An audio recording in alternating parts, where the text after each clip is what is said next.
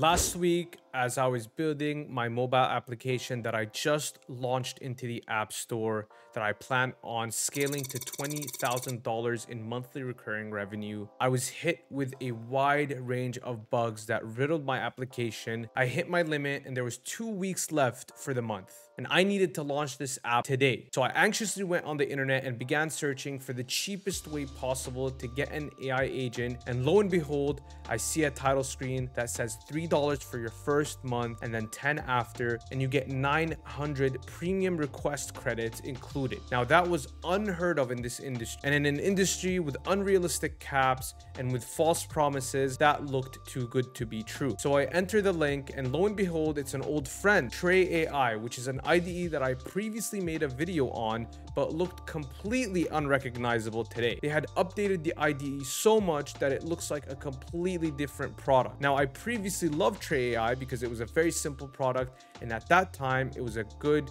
bang for your buck. But today, TRAE AI and the TRAE team took it a whole step further with their new feature, their new solo mode, with their solo coder and solo builder. And these two agents can take your idea from zero all the way to a finished deployed product in one single session. Payment integration with Stripe within a click of a button. Yes, it is so hard to get Stripe into your app, but somehow, some way, TRAE have simplified it down to being a single click of a button. And if you already have a large scale project and you just want to refactor, re-architect, and change up and fix some bugs like I was gonna do, Solo Coder is a crazy agent that is very smart and very capable, paired with the best models in the industry. Today's video, we're going to refactor an entire website using the TRAE AI IDE and specifically Solo Coder, so I can showcase the new solo mode that they have, which is absolutely incredible, and it's geared towards professionals, software engineers, and vibe coders alike.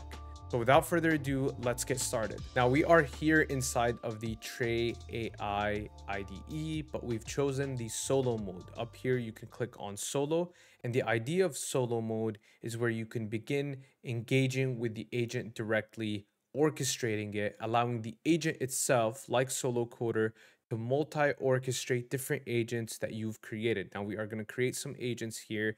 I've already created a set of them. I've been using this tool a lot. I have a bug hunter agent and I have a React UI agent that basically go in and are called whenever they are needed by coder. Now imagine agents are subject matter experts of certain parts of your code base. One could be for TypeScript React, one could be specifically for QA or bugs, one could be for Supabase bugs, and they are all orchestrated using a single agent called Coder. And the beauty about TRAE and how they've set it up, they make it super user-friendly to enable agents like Coder to orchestrate different agents. Now, in this video, we are going to be refactoring my support page for my mobile application. Currently, the Chupi support page looks like this. It's very ugly. It's in basic HTML, and we want to refactor it into a React TypeScript application. Now, if you've used Cal AI, I absolutely love the way their website is set up. So we are going to get some inspiration from Cal AI right here. So let's get started with refactoring this basic HTML website into a beautiful React TypeScript app that will show the beauty and value of this mobile application and do it justice. Okay, so I've created what I think is a great prompt to refactor this code base. But before we click enter, there are two things that this solo coder and solo mode provide in this IDE. First of all, plan mode. Plan mode is a mode that is essential in every IDE that you use. If your IDE doesn't have plan mode, completely delete it, put it in the recycling bin, it's trash. Plan mode minimizes hallucination and keeps you on the same page as your agent when developing. If you're not using plan mode at the beginning of big refactors or big ideas, down the road while you're developing things, you will see that your agent might start steering off, it'll start hallucinating, adding different features, and that's not the fault of the agent, but more on the model providers and the models like Claude, Anthropic, and OpenAI.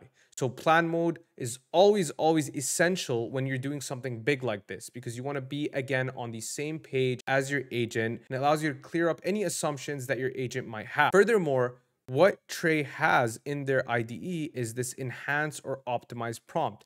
Now, of course, who knows better than an agent themselves? You and I know ourselves better than anyone else. So we're going to let an AI optimize the input to make sure that we have the best result possible. Now, while it's doing this, and even if it does finish, I want to show you all how you can create different agents right here. So here I've created the bug hunter and the React UI agent. So these are two agents that I've created and can be callable by the solo coder agent. So the solo coder, you can think it as the product manager, the engineering manager. It's the main agent that handles every iteration, bug fix, and refactoring.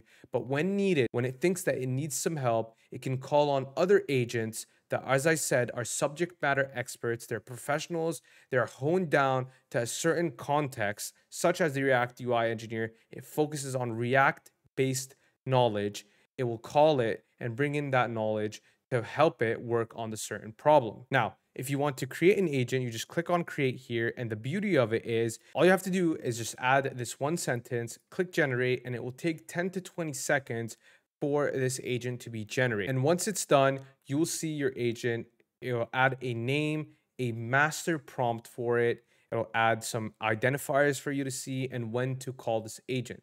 And you can specify when exactly you want Solo Coder to call this agent for you. You can create it and you can let Solo Coder call it. So now Solo Coder has it in its toolbox, so it can call these different MCPs and different agents to help it do its job. Now, without further ado, let's click enter and see what it can do. So now it's just going to create a plan in a markdown file. It's not adding any code because we specified that we want to go into plan mode. And yeah, and then once it's done, it was pretty quick, didn't take long. You can see the entire plan right here. So you have the setup, and once you've clicked execute, it'll begin creating a task list for itself so it can keep track of the things that it has to do. And we have it ready to go. Now, if you want to check the website, you can easily just go on the browser here and do localhost 5173. And you will see your React tab directly there. Okay, so after a single shot, this was one prompt. This is what we have. I didn't change anything, by the way. There it is. That's the prompt. And we can tell here, substantial improvement from what we used to have.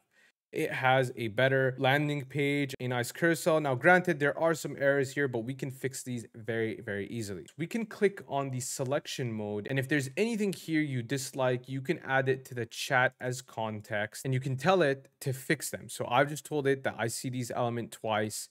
Please fix them or remove them. And it can easily pinpoint where the problem is and take it out and change it. Furthermore, we can actually also remove things. So if I click on this and say that, I'm going to add that to the tag. I'm going to remove that launch list right here. I can go in and remove this, remove this div, and you can tell how fast that was. I was just clicking and telling it what to edit, and it was very, very simple and straight to the point. Then I've added these images in here. There we go. We have shots ready to go for us. So I've added this PNG to actually remove this SVG file that it has generated. I want to use the PNG that I've brought because it looks much better. And this probably navigates over to the Choopy. There we go. That's what we need. We have a beautiful carousel that shows the different features of the application. I absolutely love that. And there we go. That's basically what I wanted to do. I wanted to refactor this and make it look better for my users when they visit this. This is what it previously looked like. And I did this very quickly on cursor. Honestly, I didn't really pay attention. And this is what it looks like right now.